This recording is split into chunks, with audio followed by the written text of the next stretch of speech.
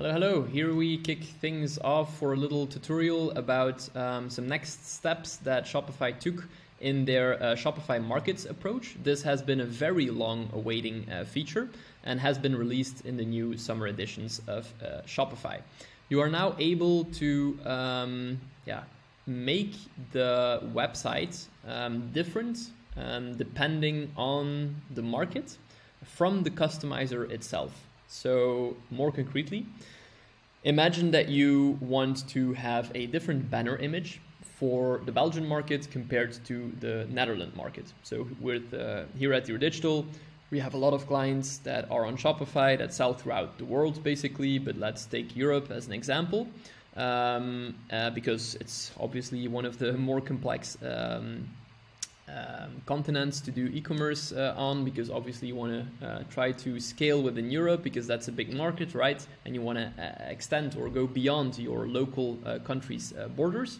But the issue is that, for example, a holiday season or a discount season depends a bit from country to country.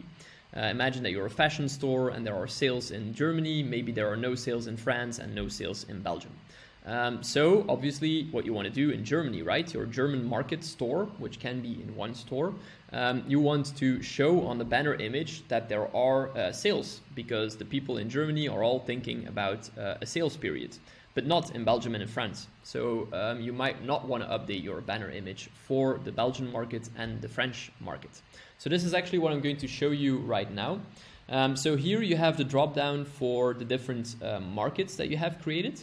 This can also be a B2B channel, but this is a Shopify Plus feature only. But let's just focus on the different countries that we have. So basically these come from the backend, right? The settings that we have made, that we have these different markets on this store.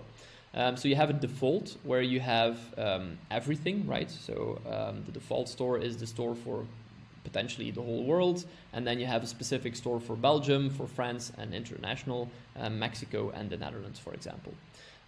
So imagine that you want to, let's have the example of the hero image, that you want to set a different hero image for example, France compared to Belgium. So here you saw it already. I swapped to a different market, in this case France, and you all of a sudden saw that there was a hero image added. There was no image at this Belgian store yet. So basically what does this mean? If you were to visit the website, the Belgian website, you would see no hero image, while if you would go for the French website, you could have this hero image. This means basically that you can add whatever content or whatever image to whatever section specifically for a specific market. And this was something that was not possible at all before. Another crazy thing, I mean, you can go quite far, just to show you. In the basic setup, so the overarching mother theme, if we can call it, has these two blocks. So an image banner and a multi-column block.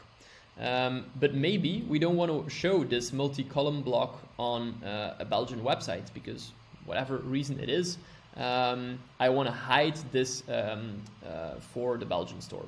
And you actually see that I did this already. So I just clicked the little eye icon, and I actually not included this block for the Belgian market.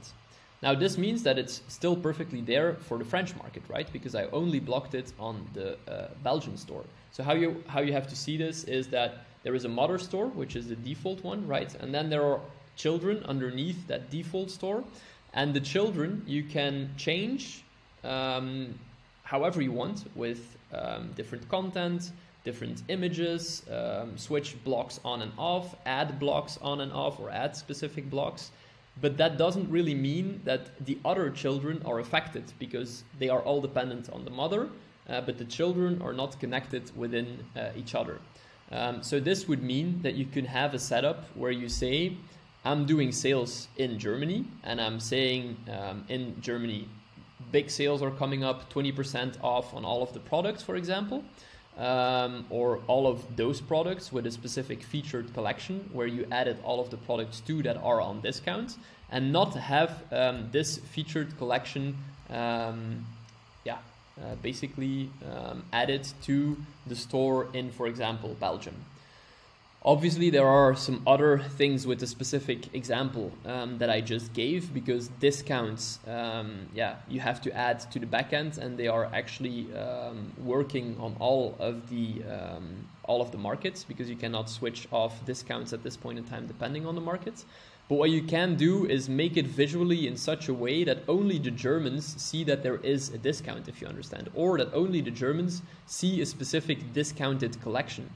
And this is how you can actually make a situation in which you can deliver certain experiences that are very, very much localized, not only translated, but also localized with different images, different collections, different blocks on your website, specifically for a certain market. So this just opens up a whole new possibility for localization in the different markets on Shopify. And this is what I wanted to show you guys today. If you have any questions, obviously just reach out, let me know, and enjoy. Bye bye.